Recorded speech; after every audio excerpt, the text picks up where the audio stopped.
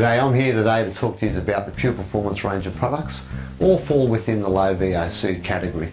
Today we're going to be looking at how to go about using the water-based gloss trim finishes on doors and woodwork. Hopefully today we'll be able to give you some tips that are going to help you when you're out there using the product. Well, what we're going to do now is use the Pure Performance prep coat on a ready coat door. I'm just going to show you how to get a really good effect using the prep coat so we can get it all prepared to use the gloss trim. Okay, what we've found in using water-based gloss finishes on doors and so forth, we actually recommend the 4mm microfiber roller cover sleeve. There's a few reasons for it. One of the main reasons is it doesn't introduce a heavy stipple, so it actually puts the paint on, puts it on quite smooth, which is going to allow us to get a really nice finish when we put our gloss trim on. So all I'm doing here now is just going to load up the roller, and you can see I'm using a short arm extension. Just find it a bit easier when I go about to roll the door. Is just roll the Pure Performance prep coat onto the door. I'm not going to overload it, and you'll notice as I'm rolling, I'm not getting a heavy stipple. It's actually coming out quite smooth. What you want to try to avoid is overworking the product. You just want to put it on the door and lay it off as quickly as possible. Our first coat of Pure Performance prep coat on the door. We're going to let that dry now, and then we're going to come back and give it our first coat of gloss trim. We've let the door dry now. We've put the prep coat on, fully dried out. Going to sand it down now and get it all ready to put the Pure Performance gloss trim on. I've got the 120 grit sandpaper out. I'm just going to give it a light sand. I don't want to go too heavy on it. And then once I've done that, I'll dust it off and get it all ready to put the Pure Performance gloss trim on. The beauty of the Pure Performance prep coat, it sands down quite easily. So it'll leave you a nice smooth surface. It doesn't tear away and gummy up like some other undercoats out there in the marketplace. So it's a good surface prep undercoat for going over doors, new or old. Just want to talk to you about the Pure Performance gloss trim. Now it's a water-based gloss trim finish designed for doors, architraves and skirtings. Now it's hard wearing, non-yellowing like your traditional oil-based enamels can be, and it's quick drying. So it's quicker turnaround time for when you're painting, and there's no smell, which is ideal for you and the consumer. Now I normally roll my edges, that way I don't get any thick fat edges of paint on the face of the door.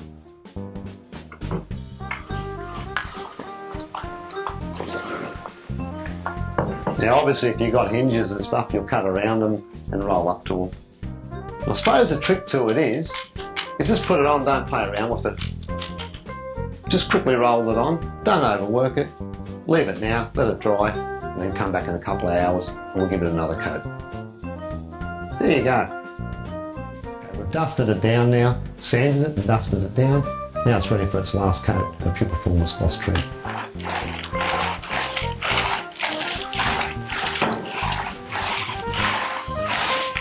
You can even see just how much whiter it's picked up on its second coat of gloss trim.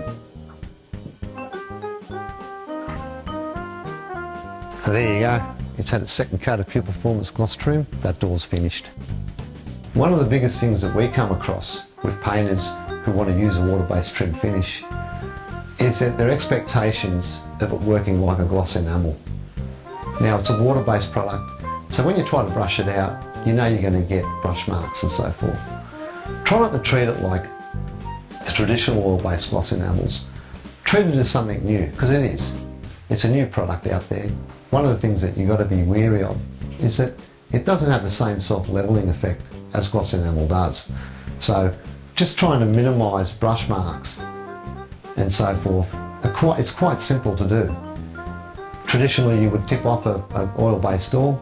When you look at what we've done today and you look at the finish that we've achieved, you can get a really good finish just by using the roller finish. If you've got an area where you've got to tip it off and you've got no other choice and you really want to get it nice and smooth, look at the wet rub process. By cutting it back you get a nice smooth surface.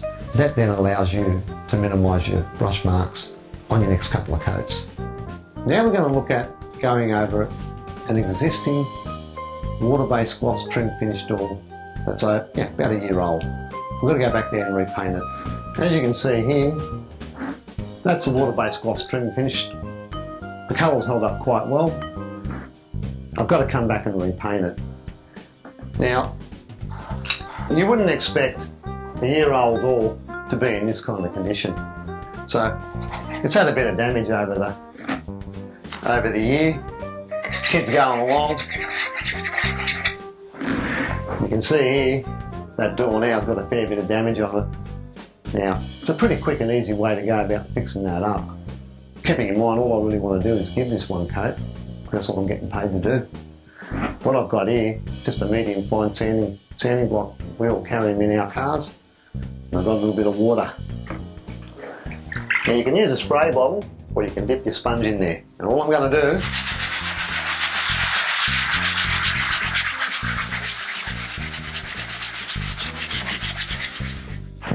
you can see how well the Pure Performance gloss trim has cut back and sanded down. And you can see the marks and the damage that was on there is all gone.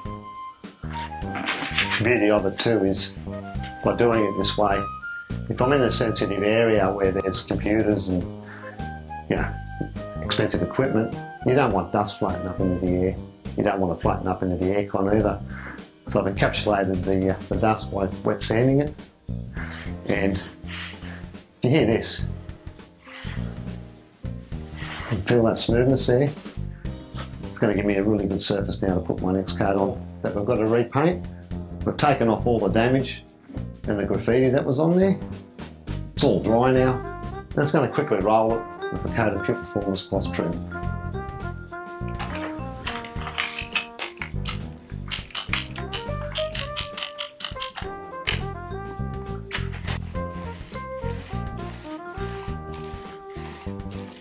The beauty of the product and the process that I've done is that when that dries, it's going to look like it's almost been sprayed on. So realistically, there's no real need to try to lay it off or tip it off with a brush. We've had a look at the wet rubbing process and how well the product cut back. Now if you've got heavy brush marks and those, or heavy damage, you can actually cut it back with a bit of 400 wet and dry as well. The beauty of that is the more you cut it back, the smoother the surface comes.